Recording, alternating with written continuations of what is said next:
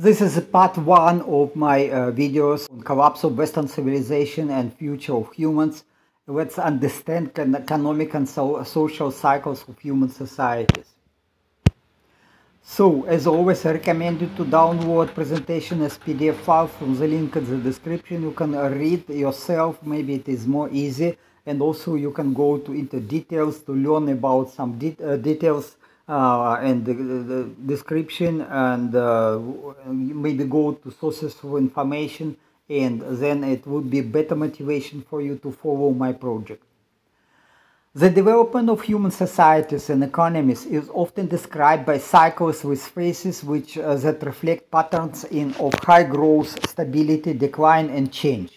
As example, Kondratiev wave are long-term economic cycles lasting about 50 to 60 years, characterized by alternative periods of high growth and expansion, peaks of prosperity and economic activity, times of stagnation and recession, and eventually times when economic activity slows down before beginning to recover.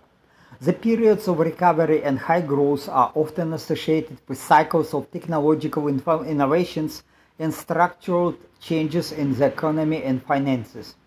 The technological development of the Western civilization can be presented as the age of steam and railways, and then age of steel, and the age of oil, age of electricity and mass production, and the age of information. This is what we live in now, age of information technology. So you can learn more about Kondratiev waves.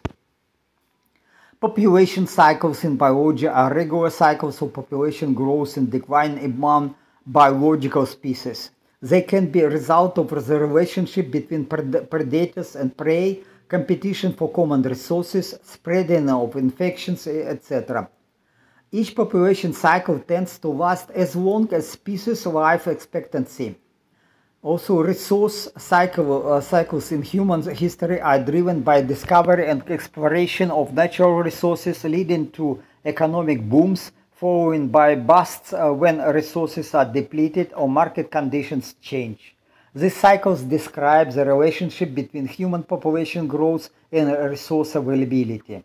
Periods of population growth can lead to resource depletion, followed by periods of stagnation and decline when resources become scarce. Okay, this is normal population waves in wild nature. So you see, they are not so long, but it is just experimental fact that it is happening in biology. And humans are, after all, we are biological species. So nothing, we have cycles also, but these cycles are much longer, not limited by our lifespan, much longer. So regularity in the development of the ancient civilization draws attention, as it can be used to predict social development and plan and counteraction with that dodges the tendencies to decay and build more advanced societies.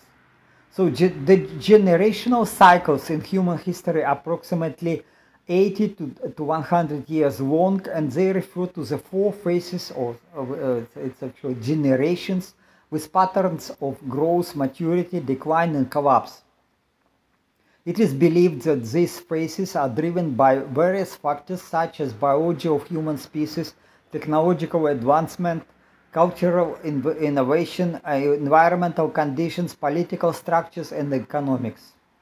Finally, they all repeat in a similar sequence. Understanding these cycles can provide valuable insight into the drivers of change in societies and economies. In this presentation, I will try to explain why we may expect the collapse of Western civilization and how humans can start a new age, new civilization. Okay, so again, it is very common to describe every generation of humans like boomers, Generation X, millennials, Generation Z, and Generation Alpha. So it is all these generations are different. Actually, interesting that we're all different. There are many historical examples of social cycles and so-called civilization cycles when societies and empires have risen, flourished and then declined or collapsed, including ancient Mesopotamia, ancient Egypt, classical Greece, Roman Empire, and the Mayan civilization. According to Strauss-Hove theory, every stage of civilizational cycle lasted around 80 to 100 years or 4 generations of humans, while the total duration of civilization can be several hundred years or longer if 2 or more civilizational cycles are counted. The ancient Chinese civilization is often considered one of the longest lasting in human history, with recorded history over 4,000 years and the rise and fall of its various dynasties. The Tang dynasty is often considered one of the most prosperous and stable periods in the Chinese history, lasting for nearly 3 centuries. But it's again just overlapping of 3 civilization cycles. So this collapse of Western Roman Empire, so it was, terrible actually. So various theories and models of the social or civilizational cycles describe the first stage of the society development as a period of creativity, innovation, and expansion, during which new technologies and institutions emerge and spread.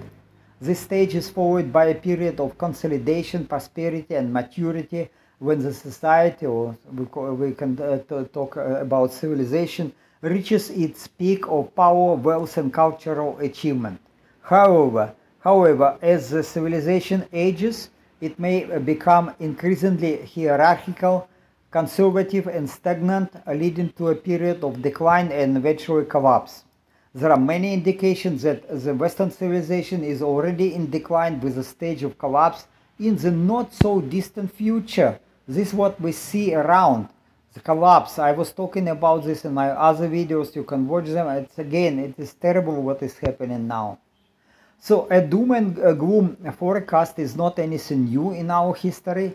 So Oswald Spengler predicted that about this collapse about year 2000, and that he said that Western civilization would enter a period of pre-death emergency that would lead to 200 years of decadence before Western civilization final collapse. Okay, I have different opinion, but in principle, all this cycling, the idea of cycling is well known. So his best known work covering human history is so-called Decline of the West. You can read them. Many people, you can find many videos on YouTube about this book and about his theory. So there have been many other individuals throughout human history who have predicted or warned about the collapse of Western civilization, including Edward Gibbon, Arnold Toynbee. Okay, so you can read. My pronunciation probably not so best. The timing of the collapse of Western civilization, according to these notable individuals, varies significantly. Yet it is believed that the signs of disintegration and collapse were already present in the end of the 20th century. So this what is again in many videos and many movies, this presented as coming collapse of this human civilization. Would be a nuclear war, would be it is natural collapse of civilization. So it depends, but okay, it's again this doom and gloom scenarios are very popular. Many researchers consider the present globe encompassing a civilization, because again, our civilization, we call it Western civilization, but it is actually global.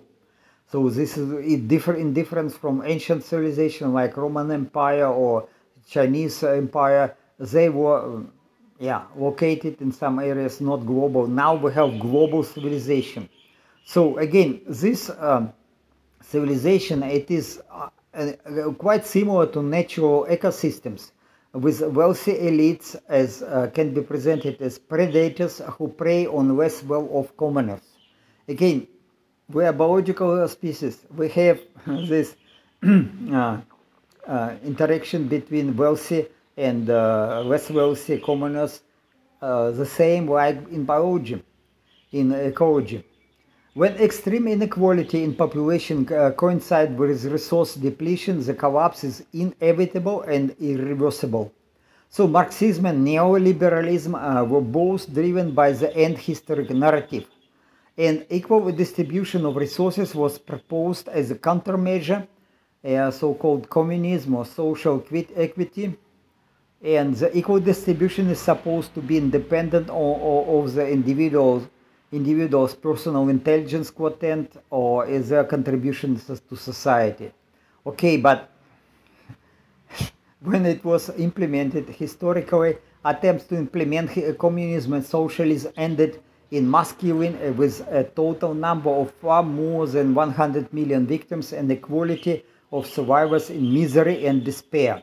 So I was born in Soviet Union, and my great-grandparents were killed by communists, and it is again number of victims is huge. In total, it's more than 100 million victims, and it is only for to give the idea of the paradise on this planet, not after death. But again, it is terrible. So it just doesn't work. So it is suffering of people is so huge, so disastrous. It is Venezuela, for example, and you can see it. It's many civilization. Okay, so it is again.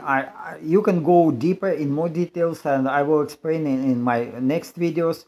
So please, if you want to support my project and extend the longevity to 1,000 years, maybe to live forever, young, healthy, then the minimum what you can do is press subscribe button and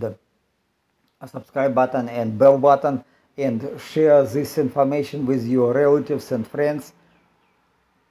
Also, you can communicate with my Telegram channel, and you can support this project. I believe we can live forever young, and our body is designed to live forever young. But again, it's again, you have to consider that medical care is actually, and our philosophy is different. So we have to break these rules. We have to make breakthrough to infinite life, to live forever young, or at least few hundred years, or maybe 1,000 years forever young, or 1,000 years young and healthy. Okay, have a wonderful day. Ciao, ciao. Watch my next videos on it.